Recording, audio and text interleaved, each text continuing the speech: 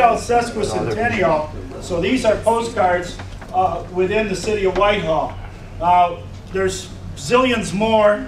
The resorts. Murray Zinn, by the way, was the leader of all the resorts as far as cards. Yay! Where's Mary? Sorry. I got to stand like that. I think only the yacht club supersedes them. The yacht club, you know, and the Owassapee Scout Camp, all the resorts, Montague, Whitehall, on and on and on ad infinitum. I got interested in this in my youth, about 30 years ago. Leela Knowlton, who worked at the Tannery Credit Union, one of her daughters, Nancy, was in Petoskey working at the hospital, and she moved down to Kalamazoo.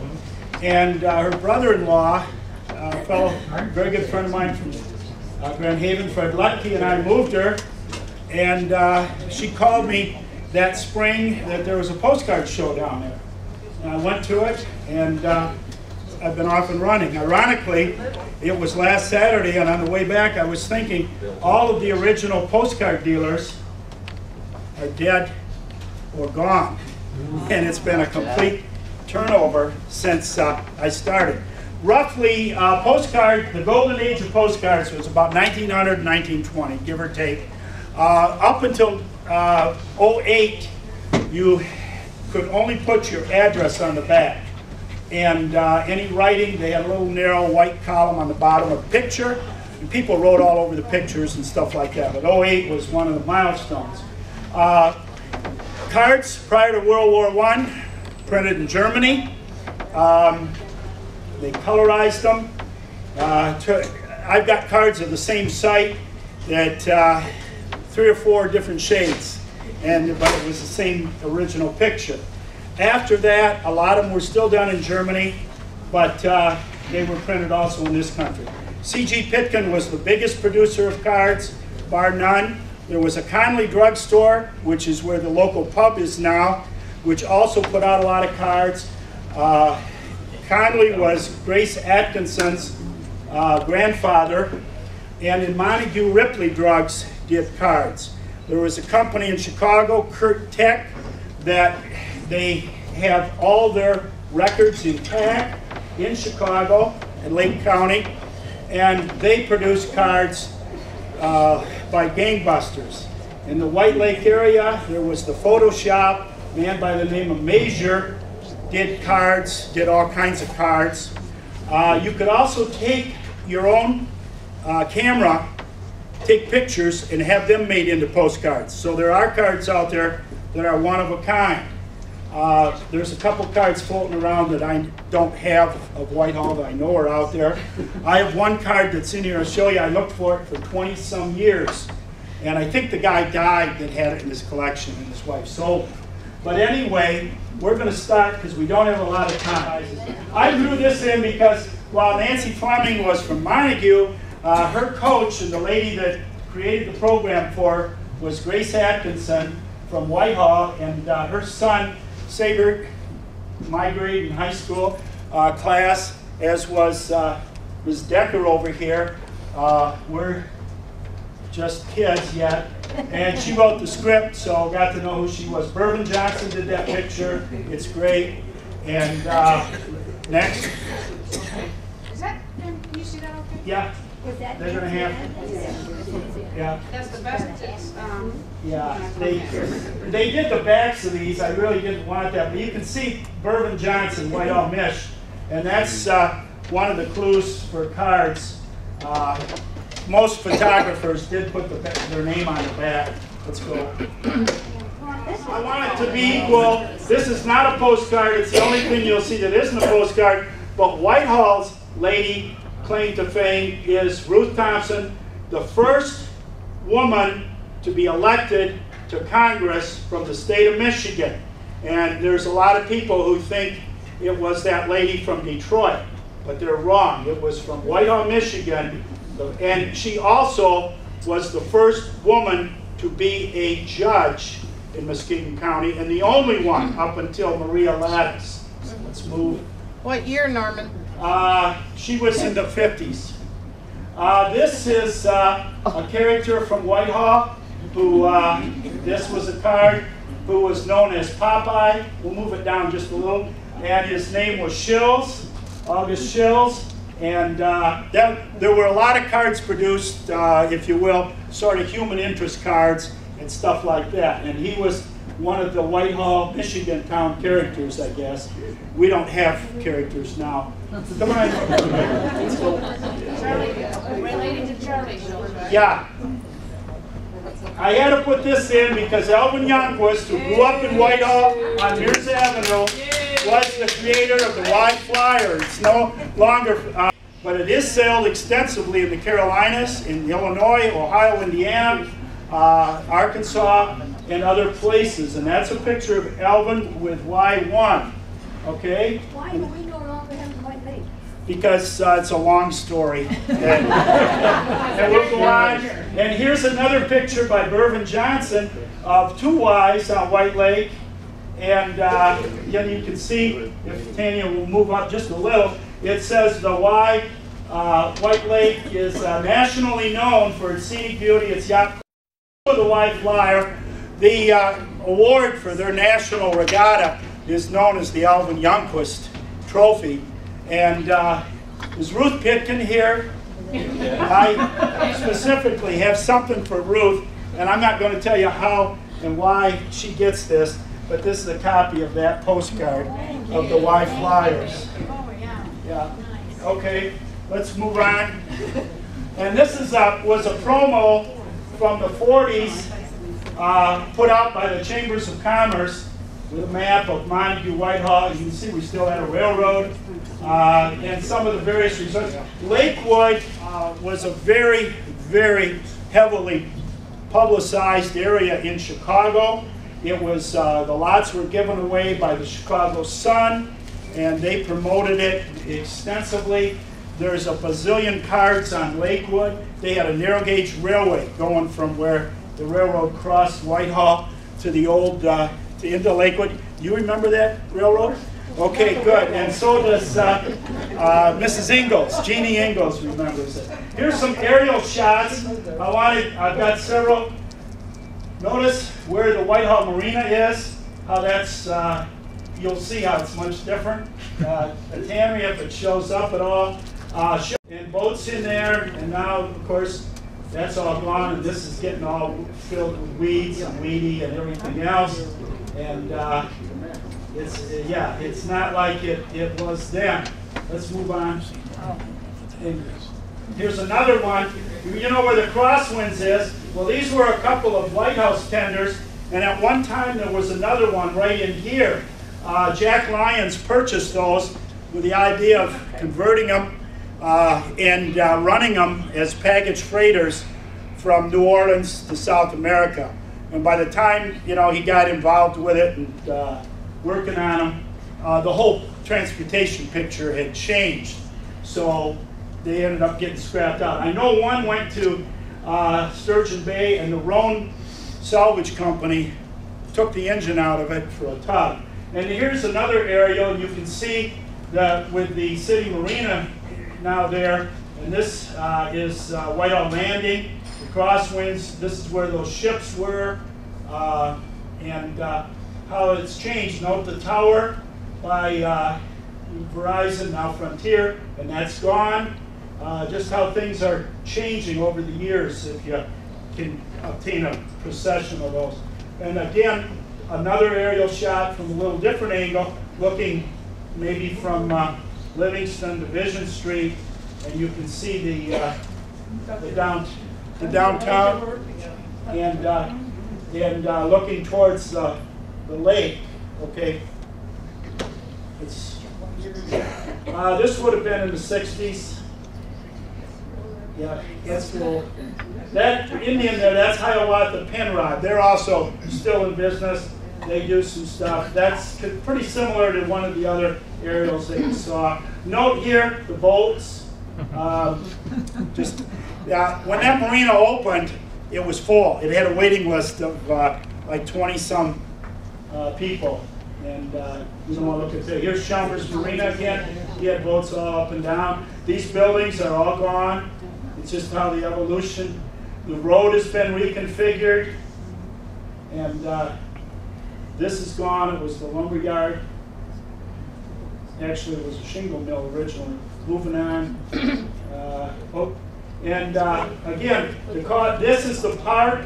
Before the marina was built, there was a little slip in here. You'll see some pictures of where that slip is pertinent to the lake. And this was the dock out on the front of the park. It was a period of time where the park it was underwater. I remember going across it with Don Armstrong from the bait shop there in a duck boat, and the water was up to Lake Street. Is that when the trailer park had to move out? That was that's, I think, why they moved out. But yeah, there was. You'll see some trailer parks. Let's go. The Log Legion building is there. Yeah, that's right there. That little slip was Scout's boat. Yeah, but before that it was launches. And there's the boats again. Let's move. And some of these are not total. These are the Fred Norman paintings in the bank. Mervyn Johnson did a whole series on those. I threw a couple in. Again, in the 50s and that. Postcards aren't what they were today. Everybody emails or does that silly text thing. But okay, let's keep going. And that's another one of it. The horses. And Dan Yates' book. Now, there's the old high school. I spent, I think, 4 years of my life there. This is, there's some more shots of that. This is the high school. This is where they park the buses outside now. Well, okay, now, this is the only picture I have with the gym. And that gym was converted to a bus garage. And I won't say who it was, but when I was in college, I had this brilliant idea. I came home, I went up to the superintendent, and I said, you know, that could be a community center. You could have beautiful wood floor, great stage. They did minstrel shows on it. And he says, well, you have to remember that we'd have to put a heating system in it and hook the plumbing up. Well, when they made a bus garage, those were the first two things they did. I still think my idea was better. Okay. So, and this is the only one that I have ever found of the elementary. And you'll note dirt roads. That building was built 49. 50 was the first year. We were in second grade, I think, when they opened that building, weren't we? Mrs. Decker remembers better than me. Let's go. Oh, back up just a second. In 1960, there was a big drive to find a site for Grand Valley. And the Whitehall and White Lake people had a real campaign. And they sent out hundreds of postcards of this area to all the people. You can see Detroit. Well, somebody didn't send their cards. And I don't know where I found them, but see, New College, we are education conscious. The city of Whitehall offered the property, which is now the Howmet Industrial Complex from Benston Road to White Lake Drive. And they were going to give it to them. And it was a done deal. You know, Seidman was the chairman. He was from Grand Rapids. They went through the formality. But it was going to be Grand Rapids, you know. But anyway, they really worked hard at it. Now, this is an interesting series, a guy by the name of Harlow Elliott from Shelby. And when you say his name up, Shelby, they, because he was their Mervyn Johnson, if you will. And his cards have a little circle E. And as far as anyone knows, the only time he came down here is when they had a washout down by the Colby Street bridge or tunnel or passageway. And that's what these cards relate to. And I've put some of them in. And you note the engine, so folks, that was a while back. Let's keep moving them. You know about what date, Norm? Early 1900s. I said, well, 1922? I even thought it was earlier, but let's go. Okay, this is the crowd standing there watching, and it says that, the crowd at the washout, and I believe that's the building that Dick Lappin owns now, the first one on the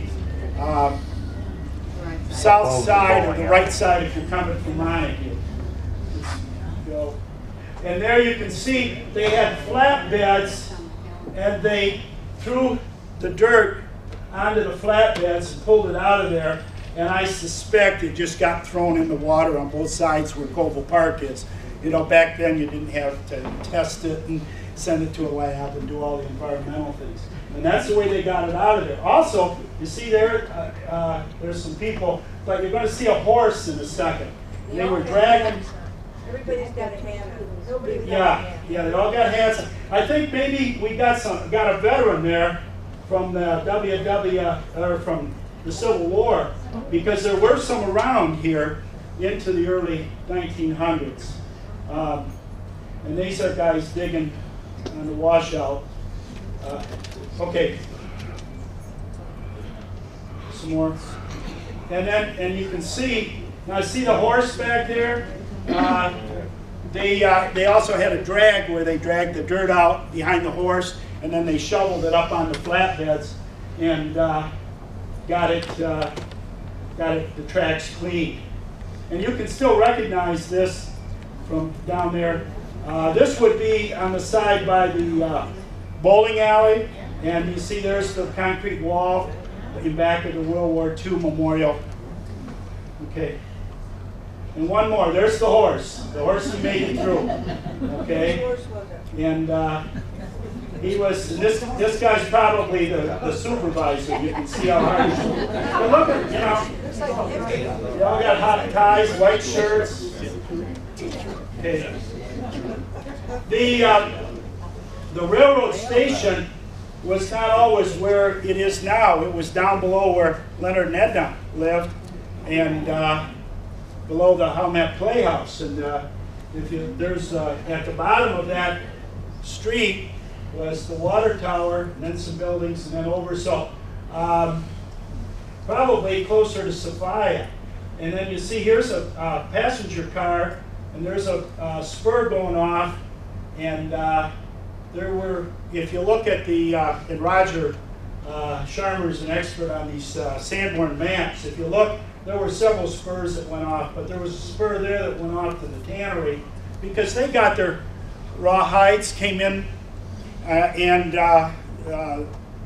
bark in later years, everything all came by rail car. And in my youth, in junior high school, I delivered the Grand Rapids Herald to the tannery, and I had to take one into the room where the hides came off the train.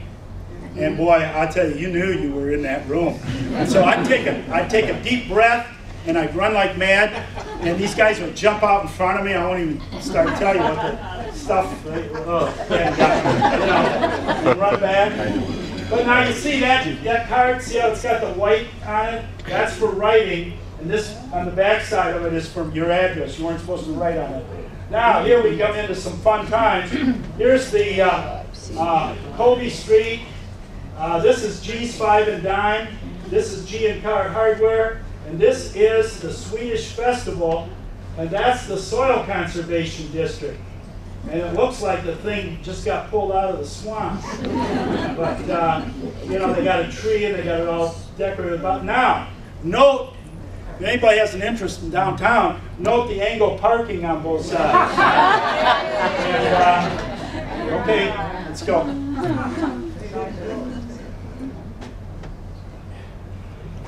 And again, the Swedish Festival, and a team of horses with a load of logs. This is a Standard Oil truck decorated up that made fuel oil deliveries and things like that. And I tell you, the angle parking. Swedish dancers, there's a couple of different scenes, and this was along the lake, maybe at the park, city park. And you see here they're out, another shot of them, the maypole. Here's the Swedish Festival Venetian Parade. Is that CG's boat? C.G. Pitkin? I thought it was. Clarence Pitkin was leading, of course, because he was heavily involved in this. Tannery Smokestack, the Tannery Water Tower. You know, that was made out of cypress, and you know what they did with it? They cut it in little pieces and threw it over all the way. Thought they was gonna burn it. Yeah, and here's all the mucky mucks for the Swedish parade, and down at the dock, you can see some of them are dressed in Swedish costumes, and I guess what passed for Swedish costumes. Okay, and that's another a different shot of the Swedish festival. Okay, the Goodrich boat. This happens to be the Georgia. You can tell because it had that curved structure on the side. That's tied up at the city park, Whitehall. That's why they named it Goodrich Park, because they couldn't agree on a name, and the Goodrich boat's tied up there. But that one is the Georgia. We know the Georgia, the Alabama, the Carolina all came into White Lake, and we think the Indiana, but not positively Indiana. There's taken from the water. That's the dock at the foot of the at Goodrich Park, and this house is gone. That's the building of Dickie Lapland's, and these are all gone. But this is where they came in to Whitehall, and that is the city park again. This is the slip. Someone mentioned the Sea Scouts. That's the slip at the very end before it got filled in. The Sea Scouts. But we've got a few more. This is a launch. And the way people went up and down the lake was if you were staying at a certain resort, you wanted to go downtown or at your house, you ran a flag up out on your dock. And they went up and down the lake. They saw that, and they would pull over and pick you up and take you down, and then hook a ride back. And you notice this is a bigger one. It's got a lifeboat on it. There were a couple of boats, the Carrie Ryerson, the most well-known one, that came up from Muskegon before the Goodrich line started coming into Whitehall. It would come as far as Muskegon, and then you'd hook a ride on one of those and come up to White Lake. And this is showing some of those launches out. See, look at the steam that one is kicking up. Okay. Here's that same slip in Goodrich Park, and this would be about where the bathhouse and restrooms are for the marina now, roughly that location. And they had a little gazebo out there at the end, and they had this slip, and the boats would come in, tie up and leave, tie up and leave. And you can see there it looks like a parasol a lady has. And these are all people coming and going uptown to wherever their summer home was, the resort they were staying at, or whatever. Bob Schmidt here. But ask Bob sometime about the power lines that went across White Lake. Okay? There were power lines that went across, and Bob sailed down one Sunday morning, and his mast hit the power lines. Put everybody in Montague and Whitehall out of power. Okay, let's go. And again, that's the boat landing, and that shows a different slip, a different boat in there. That might be the Esther, I'm not sure. We got one of the Esther, I think, in here too, which was Dowie's. Now, this is the Willow, and the Willow was one of the boats that went up and down, and also brought people from Muskegon. You can see it's fairly good sized. It's not a big boat, but it it's got some cover.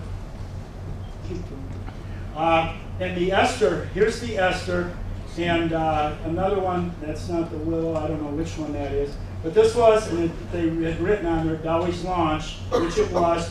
This was later made into a tug by Otto Fricke down in Grand Haven. And I know that there are people that have tried to track it down.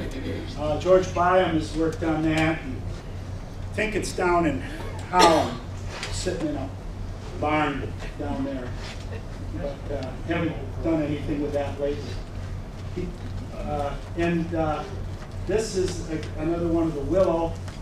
think they double did this because I know I did. This is a picture when it was called a tourist camp for a while. They actually had camping at the park where Goodrich Park is now. That was a campground.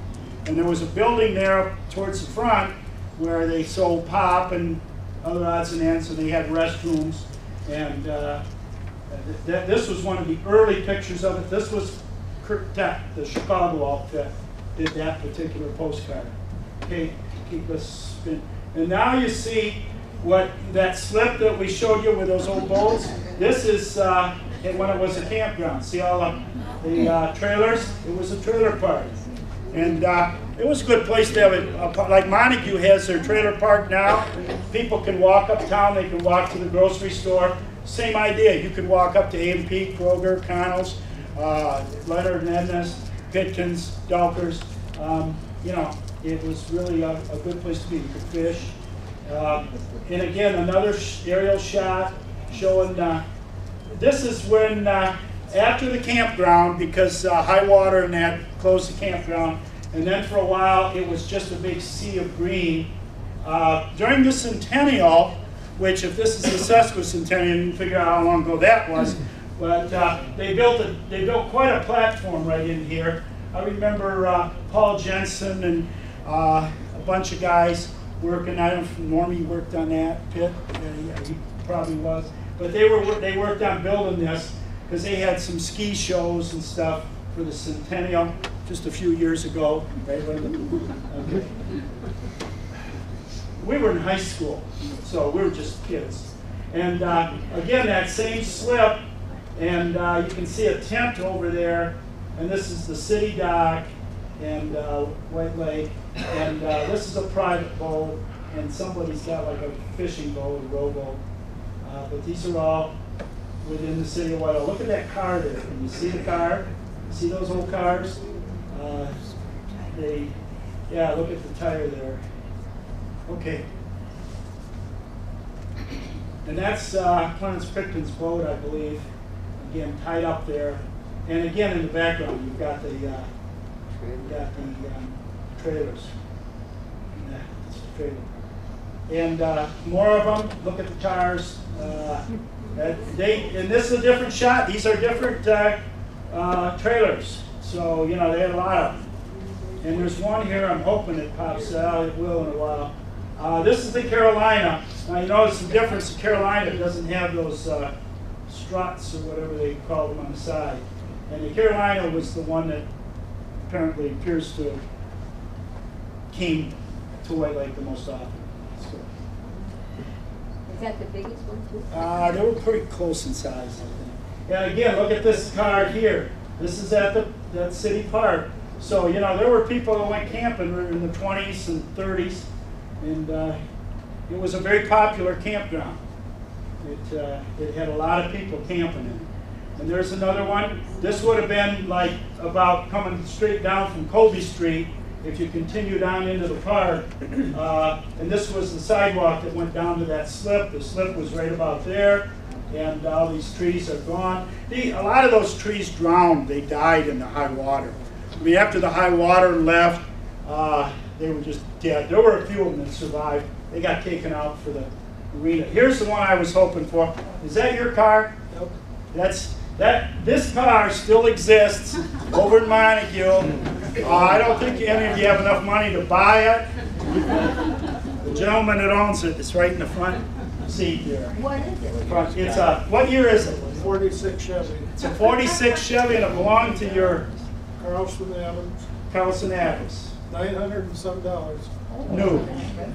Carlson Adams garage. Now here's a shot of that same park within the last few years, and you can see that again is when it had a lot of boats in it. Councilman Smith. Okay. Aerial shot again. Marina full. Chalmers full. That's after the marina was built, before Chalmers was torn down, and all the buildings were there. Warehouses, American Legion, Chalmers buildings, they're all gone. The planing mill, which was Coble Lumberyard, gone. A lot of changes along the lake, okay?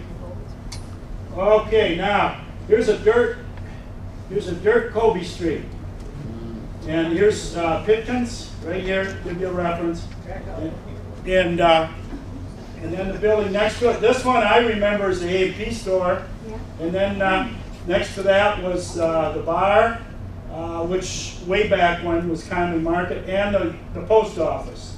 And then on this side, these buildings here are all gone, been replaced with the Pitkin Professional Building, with the building that the Forum was in, and the Masonic Temple.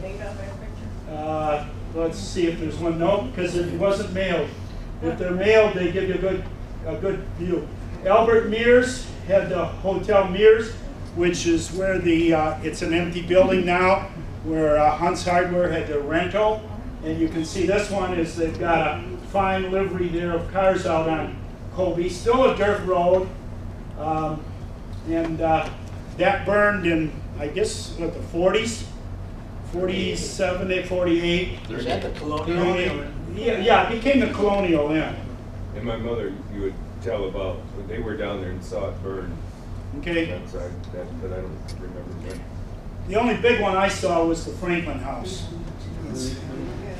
I saw the Goody Goody burn. Okay, well, I saw that. That was the big. Again, the Hotel Mears. This building right here is part of Bell Furniture.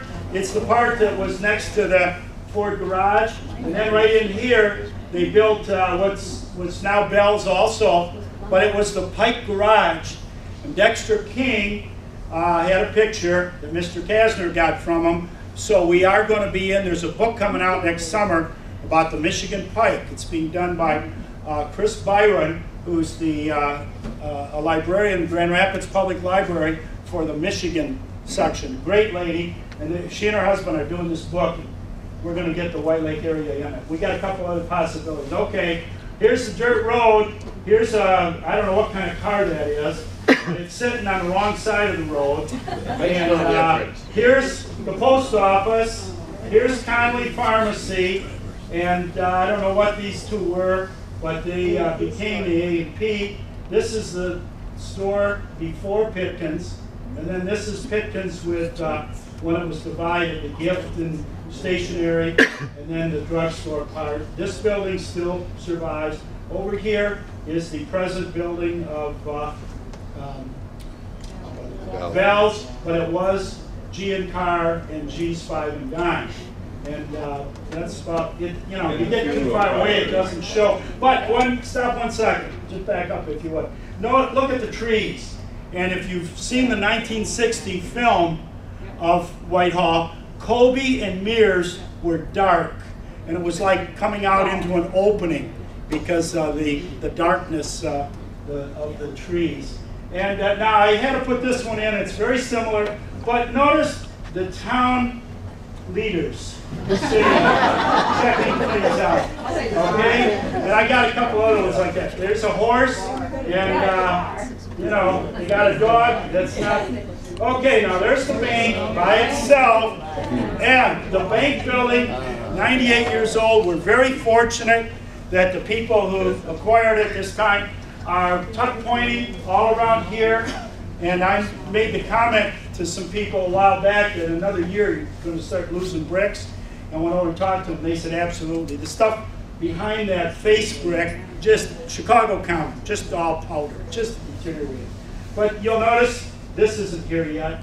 That was a couple years later for the temple. Huh? I think 22 or something. Yeah, this was in 1912. Now, this is the frontier room of the Colonial Hotel, which burned, and the frontier room was all decorated in lumber era stuff. You know, oxbow up there, the tongs they used to hook onto logs, crosscut saws, pike poles, and all that stuff. And it burned, so it's gone. Let's moving on.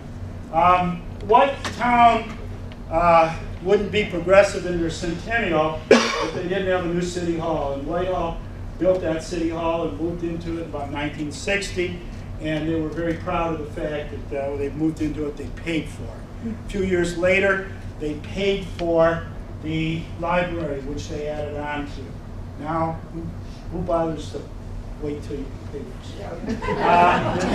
The goody-goody, and over here on the left, the Greaves building, and I remember they had an angle on the side where the cars came in, and they did lawnmower sharpening, and that was the push lawnmower. And every once a year, twice a year, my dad would tell me to take the lawnmowers. I'd have to push. I lived all the block away, and they would do the job on it. Okay, let's go. There was Ben Dresky's tailor shop. Tailor shop was in there. But doesn't the interior of Pitkin Drugs, after it was remodeled, and the aisles, and back here was the lower. I'm not saying anything,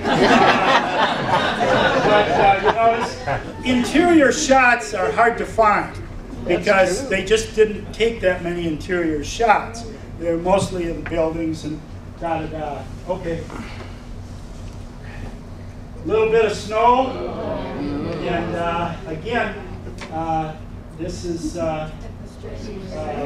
yeah, a lot of snow.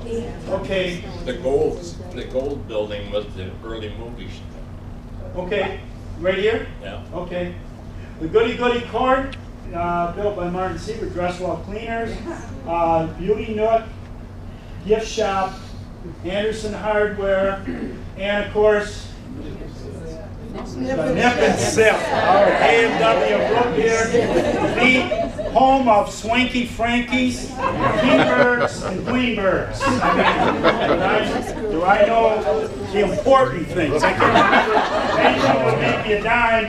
Okay, the White Sands. Oh, Yeah, that's in its glory days. And there is you gotta look closely, but there's a pink Plymouth. Remember in the 50s they had those pink Plymouth Dodge, had pink cars. Well, there's one sitting there. Had some good times there. I won't go on that. And here's Pitkin's Corner with some horses and some cars, both, and that was yeah. And okay. No. Now, we're moving up in the world. We got one stoplight. We've done away with angle parking, and we now have parallel parking. And the city market has a sign on the side of the building. And of course, that building is still there. That building is still there. Now, if you remember, Henry Rossler talked about working for Carl G. and what a fine man he was and influenced him. The cane poles that Henry talked about, there's a shadow there. But the cane poles were right here, and they were in a hoop. And I think Pitkin's also had a hoop with cane poles. Because I know Pitkin sold hunting licenses and everything. I had a cousin that would come from Chicago and go down there and get his hunting license and stuff. And this is G&K. Now, furniture and undertaking. Okay? That was the two trades that went together. You know, you came in, you bought a bedroom set, and you paid in advance for your funeral, whatever. And this side was the hardware. Now, this building still exists like with this configuration. It's pretty good. And don't forget about the funeral parlor in the back. In the back. Now, this is the interior of the old State Bank, and I remember it with the marble being there, but this stuff being gone. Okay, and there was a table or counter over here where you could write out your stuff, and up above, well, I think now it's a solid wall, but up above they had a place there for somebody to sit at the table and transact business. Well, Eichelbach and them used to have their In the desk back right down there. on the lower Yep. floor. Now, here's Greyhound, a couple Greyhound buses, and this is Greyhound Snowbirds, Whitehall, Michigan.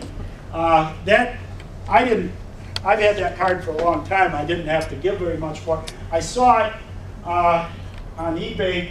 The guy had a price of, I think, $100. Did you see that on there, Gary? He had like $99 or something. But I thought, gee, I'm rich. I don't think it's sold. But they used to, I know, and this looks like it predates that, but I know during World War II they ran 2 buses through here from Muskegon, and men that worked at Continental Motors and that, because, you know, rationing and gas and tires, would ride the bus in and the bus home. And they had 2 buses that went up all the way north to Ludington. And My I know dad drove one of the buses. Is that right? Yeah, he drove the second shift bus. Okay. From the White Lake area down to Okay. Continental. I know they, to keep the thing going. They Okay. dropped off movies and stuff off of the bus. Oh yeah, they delivered all kinds of stuff. A Lakeland Motel in the city of Whitehall on Covey Street. Again, you know, these are the kinds of things they took pictures of. Okay. A different shot. This is a horse and buggy, another horse and buggy in front of Pitkins. And as I said, if you look on the back of these, it's published by C.G. Pitkin, printed in Germany. And so you wonder why they got so many. Okay, Hunt's Hardware today is on the one side was the bakery, the other side was the photo shop. And that's where Mazur's had their photo business, and this card was printed.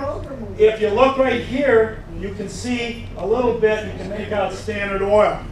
And the Standard station was there, a very classic station. I've never found a car that just hit. The interesting thing there, folks, is underground wiring for the street lights. You know? And then we regress.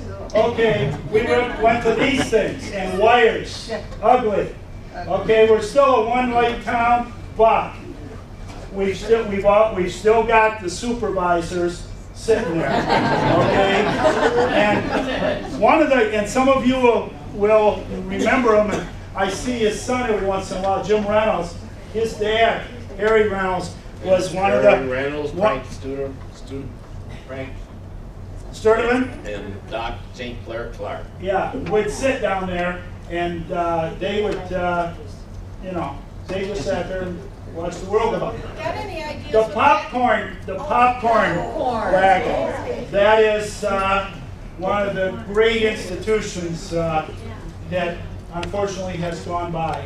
And again, a Mervyn Johnson picture. Now, this one I just picked up, actually from Gary. Got a couple other ones of this building, but not as good. Here is Bell's Furniture. This is the hotel that went. This is where Dalkers was, where Gary Jessic had, and Gary saved that building. He should really be thanked, because that building was a flip-flop. Tear it down or fix it. He's probably kicking himself. Someday you'll live long enough to get your money out of it. Anyway, and then the G and car thing, you can see the bank, you can see the temples up. And folks, that temple is probably one of the best built buildings in Whitehall. That's got steel beams in it, and you know, if there's going to be an earthquake. Now, you know this home services, look at this canopy here. It's not on here, but there's a picture that Harold Kasner got from Dexter King that shows this when it was a brand new building. And also, this was the Pike Garage. Pike Garage moved to here. They, over here, they had a sign that said Pike Garage. And that's going to make the book about the Michigan Pike. And if we can find some other things that say Pike on it. Got paved road?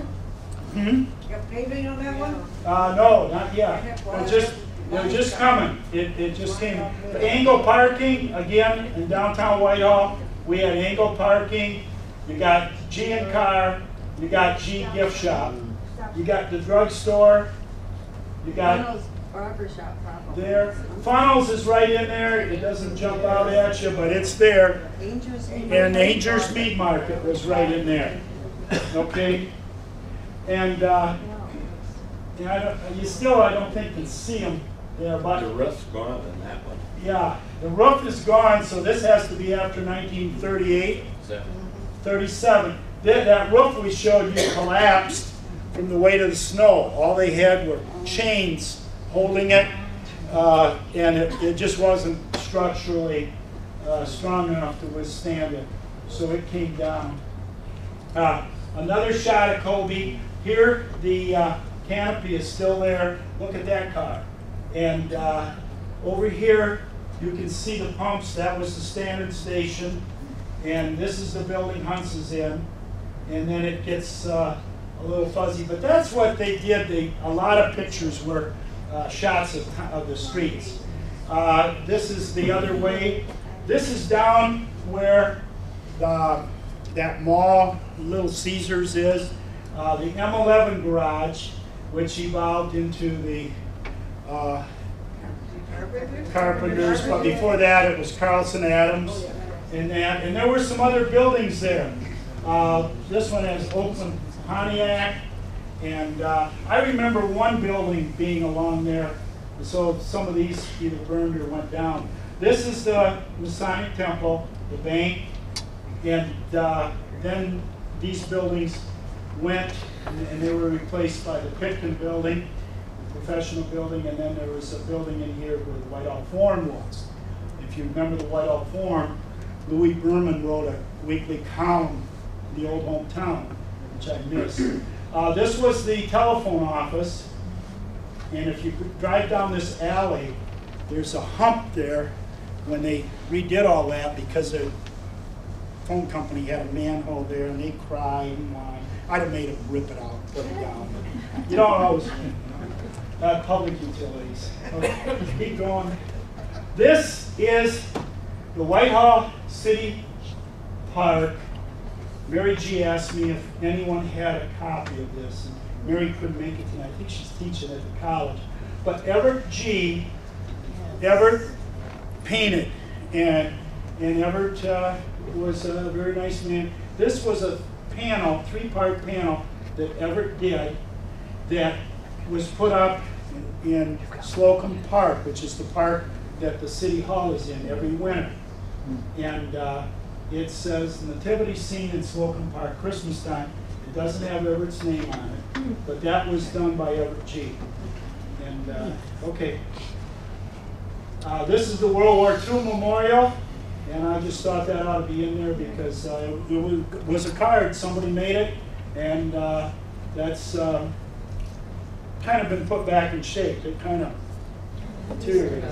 The bank building, and of course now all of this, if you take a look where they're repairing it, I'm telling you, you take that face pick off and it's all rotted away behind it, folks. Look at these cars. They're right out to Colby and they're parked.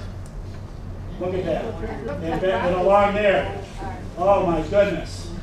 Got another little different aerial shot. That's the Chalmers Marina. We've seen that. Let's go. Angle parking, but down by where the post office was. This would be the bar.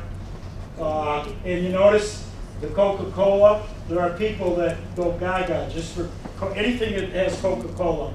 They go after it. But the post office would have been right there. It doesn't really show up. And this is the part where the City Hall is. And the reason I put this one in here is look at that. There's a cannon. And nobody, I have never, maybe someone here tonight remembers the cannon. Yeah. But there's another, I have another card with the cannon, and I don't know, they're not Civil War cannons. Maybe they're Spanish American, and maybe they got melted down in World War I. 42, they went to scrap. Okay, in 42, Harold says they scrapped them for the war effort. But there was a cannon in that park, and it now is gone. Okay. This was the previous building before the one that's there now, G and Car and G5 and Dime.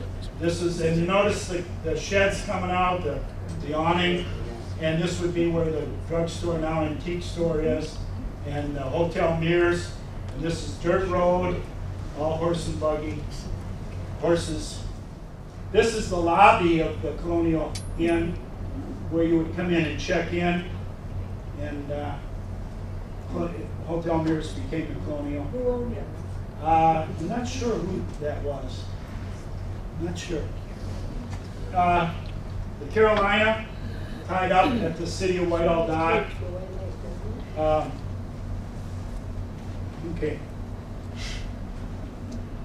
Just a better shot of here. We're down to parallel parking, but we got parking on both sides of the street. One lane of traffic seems to be working. You know what the bank had the stone here. I understand folks are looking at putting it back. You mean replacing it, or did they just have it stashed away somewhere? No, it's gone. The popcorn stand, keep going. Again, the interior. These guys, I don't know what they did here. Now, a lot of people would write all over the cards. See, US 31, State Bank, and da da da da da. But look at those cards. This is probably in the 20s, I'm guessing. Without looking at the back. Now, you see how they wrote across this? And this number is 15. There was a guy who wrote on about 100 cards, and he had a running narrative of all these different places, and apparently mailed them to somebody in bulk. And I found the bulk of the bulk in one place, and over the years I've picked up a few more. I'm pretty close, I think, to having all of them. Tanya had some that she sold me exorbitantly. Now you see, here's Page Road. Here's cars, and that looks like 2 lanes in that direction and 2 lanes in this direction. I know they did it with parking on both sides. And this predates parking meters, which I think was a phenomenon just in the late 50s and 60s, huh? Chief Smith, wasn't it? Parking meters just during that time. Again, a dirt road, the Pitkin building. Keep going. And the other side of the street now, you've got this is the Whitehall Forum. This is where the sweet shop is now. And it was Volk Real Estate. Before that, it was Coble Real Estate. And this is where, in Ruggles, Coble, Ruggles, and Volk. And this is where the Pitkin Professional Building, lawyers now, just full of lawyers. The Plums Market, okay, when it was fairly new. And of course, that's moved on down the road. But that's, and there, this is a newer one. You've got parking meters now, and Whitehall had 2 different kinds of parking meters. They went through 2 sets of parking meters. Dowker's Drugstore. Here's, you see the barber shop thingy, and I believe this was the parking lot for Eklund Ford yet, because that looks like the pipe, and they had light bulbs strung across there. And on Friday nights, for a while, they had a deal where you got tickets when you bought stuff downtown, and then the firemen would come over there with a fire truck, and they had a big drum, and they'd all dump the tickets in, and they'd, spin it and pull some numbers out, see if you won or not. Okay. That was by the barber shop. Yep, right, yeah. Okay, keep going. I don't know what they did. That's the inside of Pitkin's. Oh, yeah. Sunken garden. Sunken garden, yep. Yep.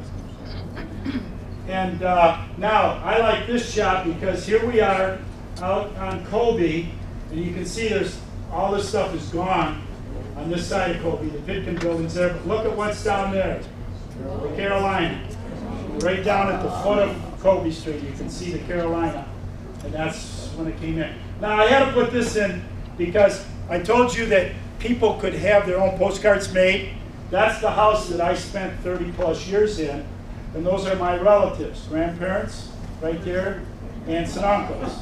And that's the house in the 500 block of Colby Street in Whitehall. Yeah, see how little those trees are? Some of them have grown up and been cut down. W.C. Coates was village mayor back in the 40s, early 40s. And he's got the sign on the building that's there now, across from Pitkin's. There's a GM car in the bank. And again, a different shot. There's the photo store again. I hope they did one. This is, again, the cannon. See, that's the part, and there's the second one I've ever seen of that cannon. Okay. Yeah, it was a canopy. It was dark. It actually was shaded. And there's the bank. You see that they had a bunch of little trees there. Masonic Temple, looking like it had just been built. Interior of Pitkins, way back when, before it was remodeled. Note the tin ceiling. And this was the soda fountain in the old part. Before they tore the center wall out and modernized it. And the bank, that's without the man standing there. And again, that's unusual. You don't find a lot of interior shots up here. The windows that are there. This is, if you remember, this is up on the 600 block. It was a video store, and then it most recently. But this is with horse and buggy. The same hotel building, but instead of cars, horse and buggy. This one, I saw this card, and I looked for it, and 20 years later I found it. That's Colby Street. That's the Whitehall Cemetery. And here's a card coming up the street, leaving town, going out of Whitehall. Dirt road, and that's the dip. And of course, this has all been reconfigured. Here's some headstones, and someday I'm going to see if that one can be found in the cemetery. But of course, now huge concrete wall there, and it's 4-lane speedway. What it is. That was part of that deal. The tannery, and here's some storage buildings.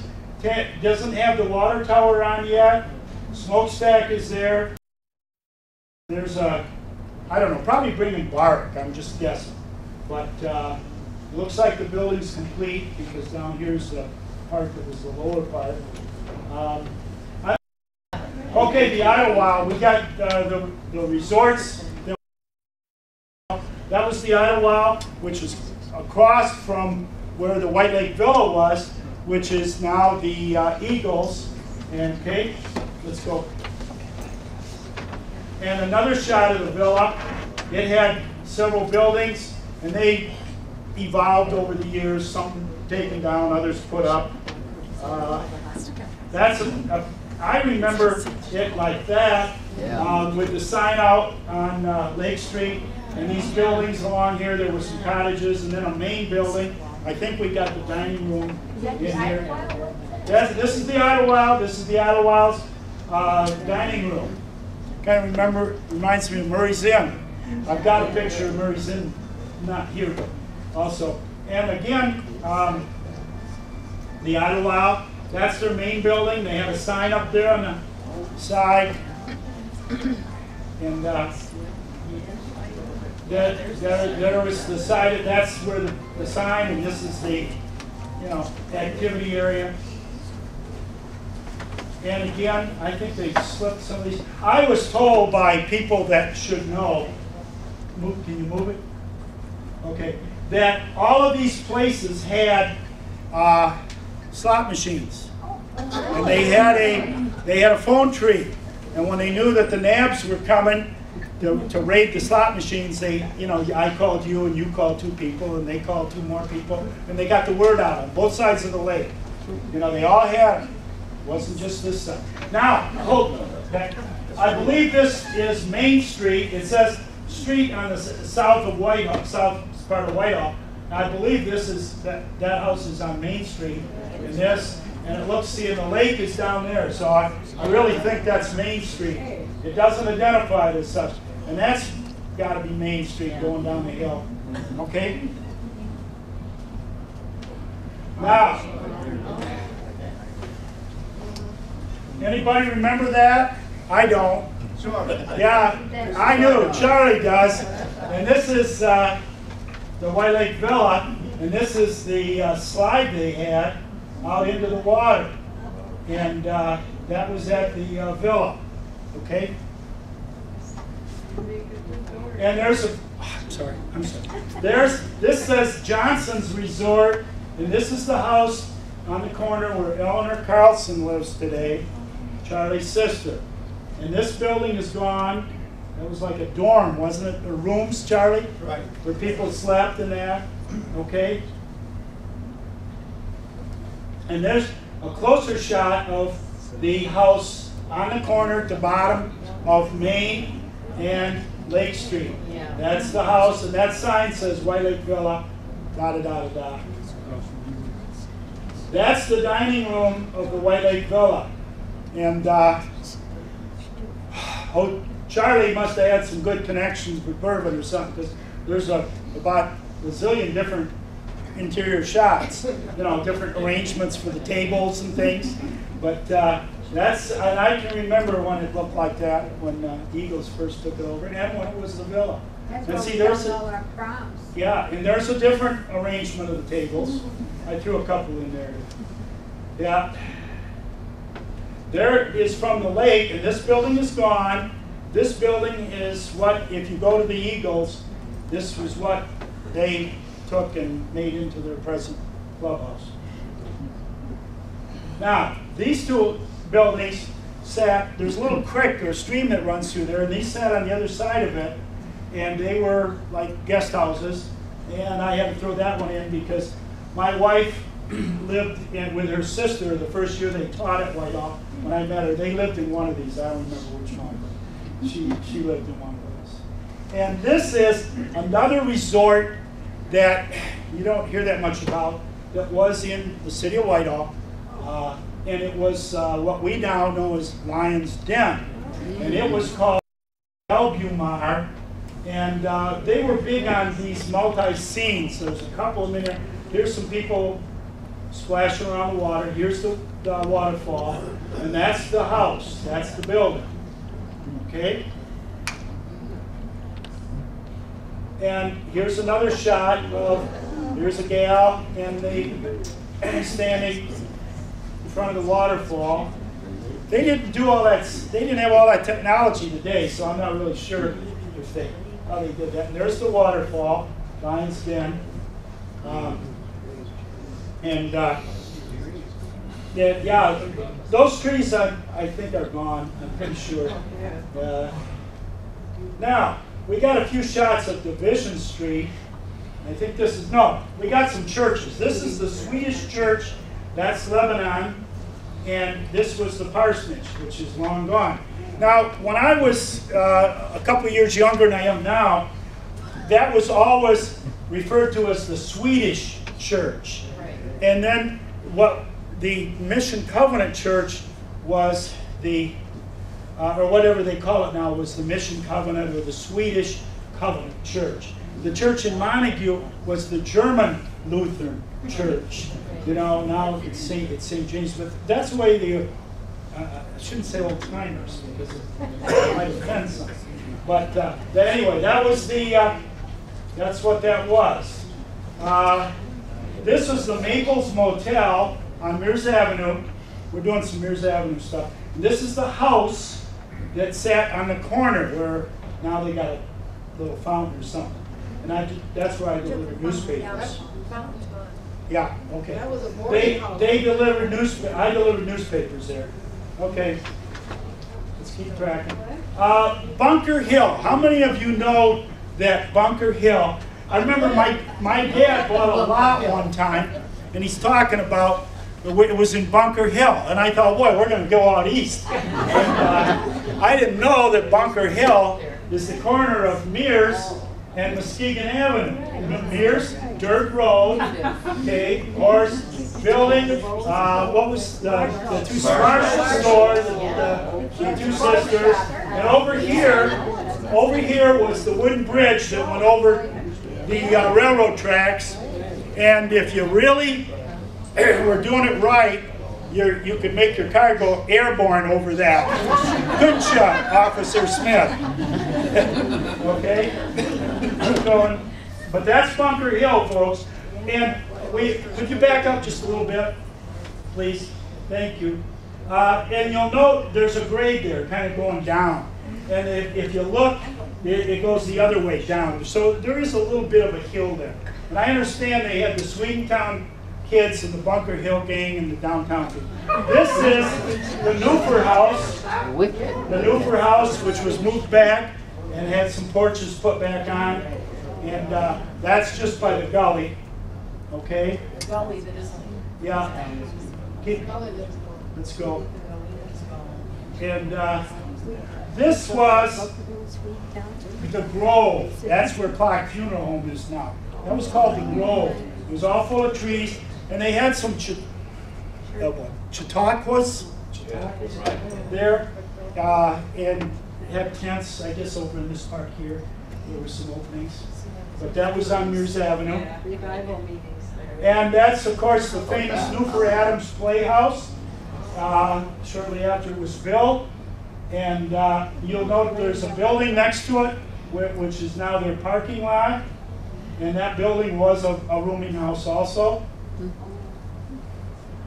Yep. 1917, yeah. So that was the same year it was done. It's interesting to read some of these.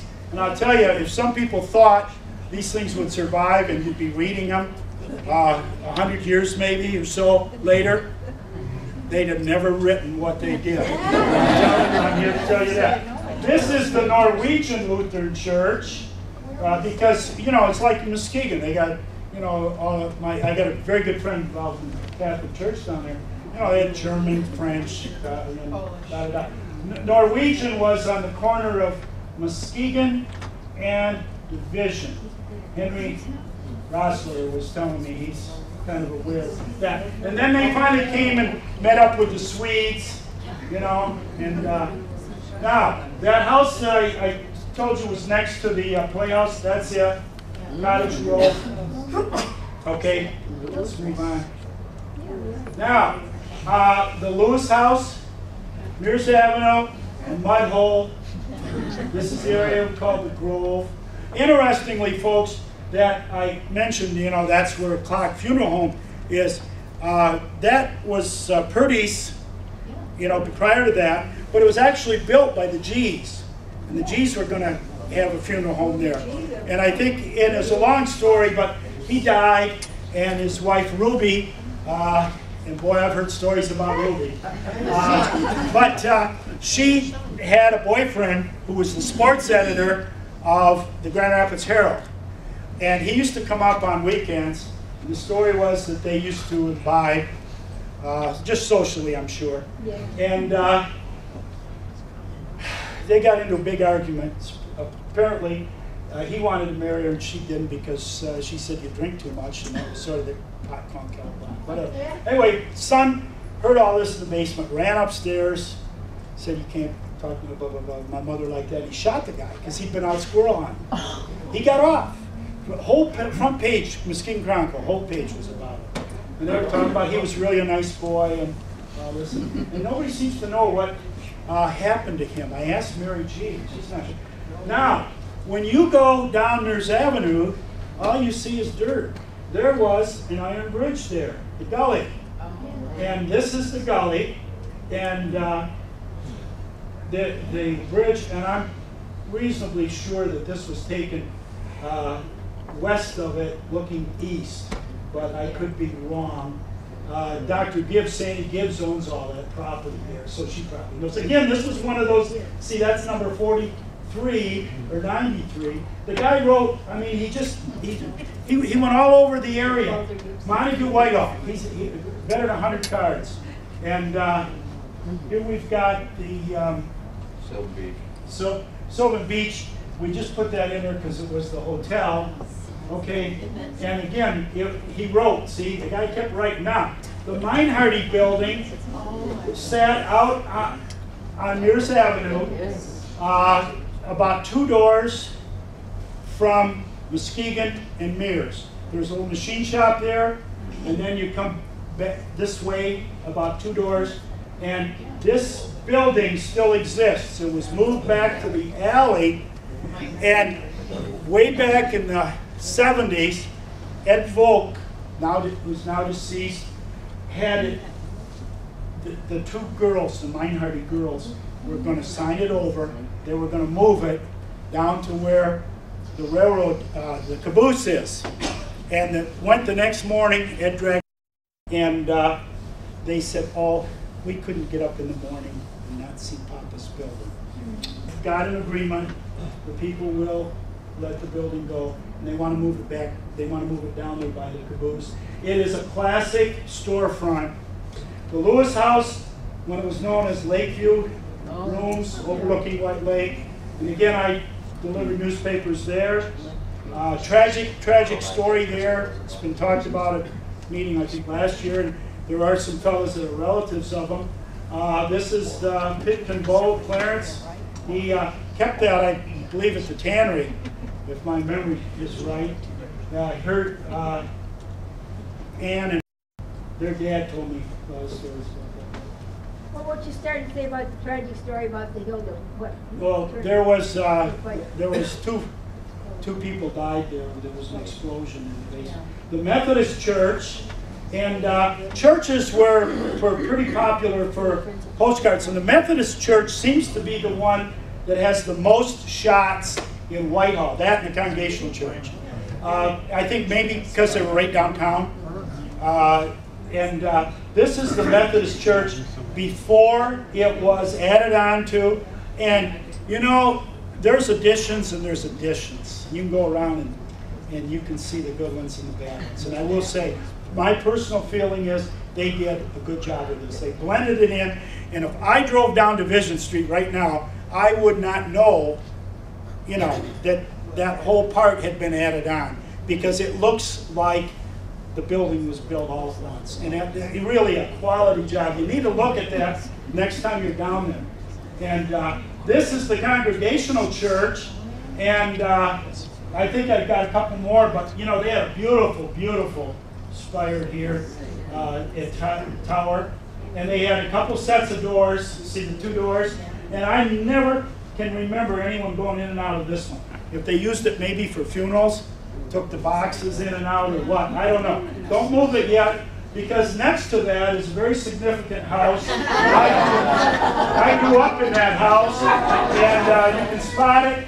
And I do believe it probably had several colors on it, from looking at these different pictures and scraping at it. But that was a Koval house.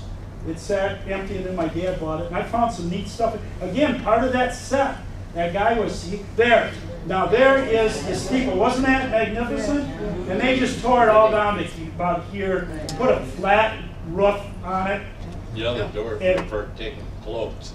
Taking what? In the wintertime, you went in and you took her boots and clothes off. Oh, well, okay. I thought maybe boxes. These trees now are way up there. This, again, not a lot of interior shots, but the Congress floating around. And man, they had, wow, look at those pipes. Now, a sad story about this, they redid their stained glass windows in my youth. Somebody may remember. They took the windows out and just dumped them in the yard. My dad, being a fisherman, went and dug out the lead. A couple of years ago, I sold the lead. I got rid of it. But, you know, to stained glass window, to do that today. This is that house. The church is here. This is it from looking the other way, Divisions of Dirt Street. This house originally sat where the bank is, Colby and Mears. It was moved. If you look at the 1880 bird's eye print of Whitehall, there's a blank here. There's a house here, and there's a house on the corner. Mike Koval lived on the corner. Louis Berman, the editor, lived there. And then I grew up here. That was my bedroom window. And this house was moved and added onto. It's in one of Fred Norman's paintings. And Koval, you know, told me all about this, and told me as a little boy, he remembered going in that house and described a lot of it. And the next year, when he came back, we were going to go through it. He goes to Florida and dies. I mean, you know, people, you know, it is. Now, can you stop a second? just a second. You see this? It's just the address. 1908, and they had the card, and that's when it did change. This side is exclusively for the address. Okay, going down Division, not a lot of stuff on Division. The Seeger House, and that's at the corner of Sophia and Division, and this house is still there, and there's the Browns are here, they are right in there. And look at those trees, again, beautiful trees. A different shot in this says LG Seeger's red. So that's a nice shot of it. This, oh, you gotta keep on me, girls. And that's the Seeger house. That's behind the Maples Motel. That's one of the classic houses. Unfortunately, a lot of the neat houses in Whitehall got torn down. I'd like to think today people would stand out there and say, no way. Where that that PNC Bank is, the Linderman house, and Mrs. Linderman was a watercolor painter, and she did some paintings around the area. Not many of them that I know of, maybe some of you have some. And then there was a Colville house and the Simonson house. The Simonson house got saved and moved, and the house where the parking lot is, in the city parking lot, where, across the Baker lived, that got saved and moved up by Funnel Field.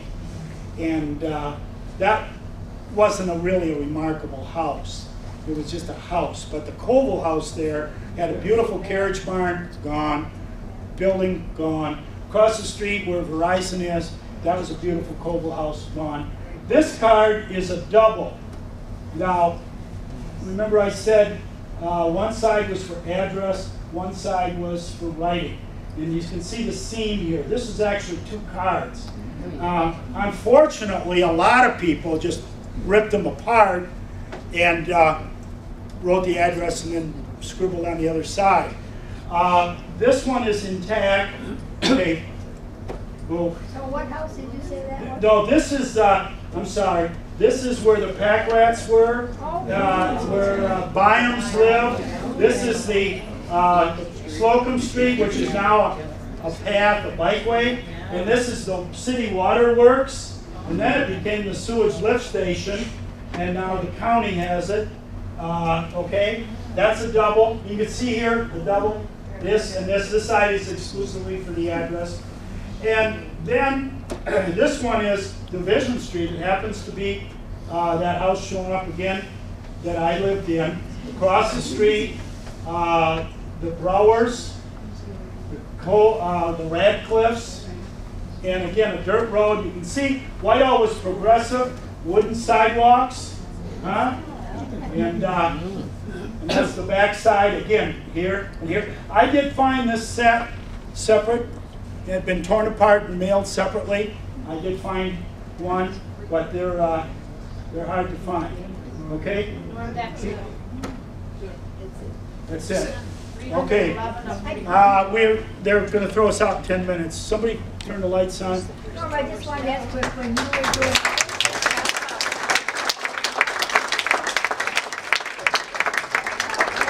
on this side, where the old building used to be and the horse carriage thing. That's because we haven't found it. Okay? And they may be out there. I know there's an interior shot of the Goody Goody. I know one exists. I don't have it. And there's a couple others, but maybe, you know, like I said, that one coming up by the cemetery, I looked for that for 20 years and found it. And I've got, this is just a little sliver. I'll show you what these doubles look like if I brought them. Like I said, Murray's Inn, I got a stack that's the Yacht Club. The Yacht Club has their White Lake Day and all that stuff. Sylvan Beach, they go on forever. Those were places that people mailed cards from. You see, this is what a double looks like. And you could write on this side, hook it together and be on your way. And these were penny postcards. It was the communication of the time. Today, they email or text, drive down the road, email, you know, it's a different world. Anyway, I hope you enjoyed some of those. I've got as many or more. Montague, all the resorts up and down the lake, the lighthouse, the life-saving station, and I don't know, probably, I might try weighing them.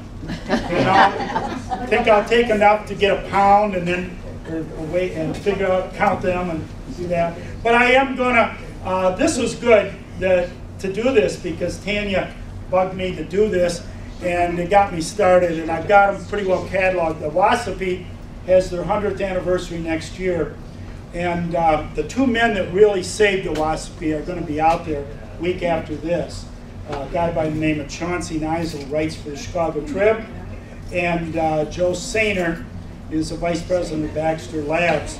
And they're doing a book, and I told them I'd bring my Wasapie cards. See, you know, the scouts came here, they sent a penny postcard back to mom and dad or whatever, and on and on and on.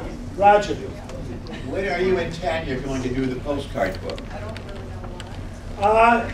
You know, give me a couple years because, you know, people have a bucket list. I got a barrel list, okay? And I'm so far behind I can never die. Is that when you're